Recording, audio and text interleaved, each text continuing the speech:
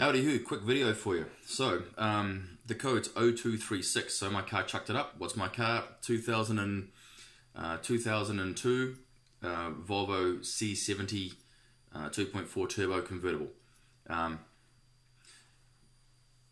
So it chucked up the 0236 code, and the car, and that was the engine light came on, and that was the code that came up.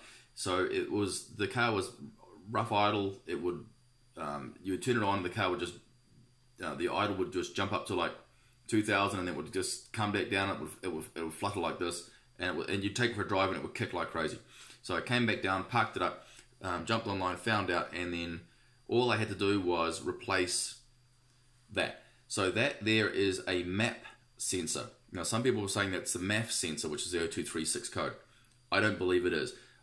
I looked online, quite a few websites, and that was the MAP sensor, which is the manifold air pressure sensor.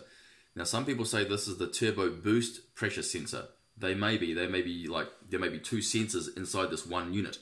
So, and don't get this confused for the turbo boost control valve.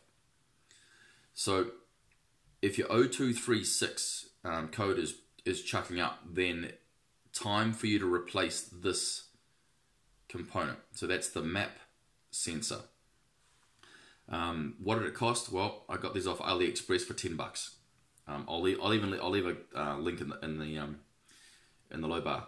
So there you go. So just in case you were not sure whether or not it was the turbo boost control valve, or you know, someone's saying to you it's the turbo boost pressure sensor, I think, and don't quote me on this because I'm actually not sure, but some people told me that there's two things in this one unit. I don't know, but if you're not sure, maybe this video can help you out. But 0236, replace the MAP sensor. Maybe it's known in other countries as the turbo boost pressure sensor. Maybe there's two things in the one unit. So, so it's a MAP and a turbo boost pressure sensor. I can't quite tell, but at least I replaced that, and the car now runs as good as new. So $10 and brand new car. All right, just thought I'd do a video on it.